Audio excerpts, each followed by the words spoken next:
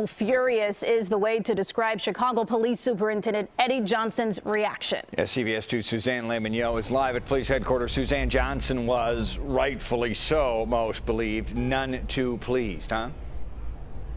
Johnson was completely blindsided, he says, and he was not even aware of the developments, not even getting a phone call from the state's attorney's office so he would even know about this decision.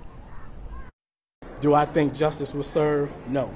I think this city is still owed an apology.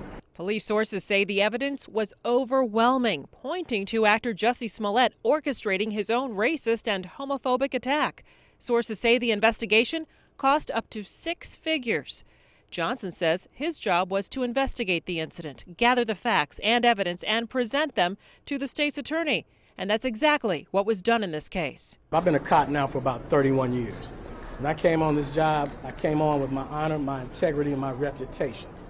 If someone accused me of doing anything that would circumvent that, then I would want my day in court, period, to clear my name.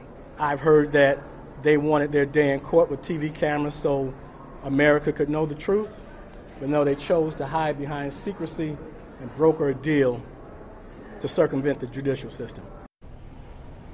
Now, sources say the detectives worked hundreds of hours on this case, and just a short time ago, CBS News learned that manpower came at a cost of between $150,000 and $175,000. We're live at Chicago Police Headquarters. Suzanne Lemieux, CBS 2 News. Thank you, Suzanne.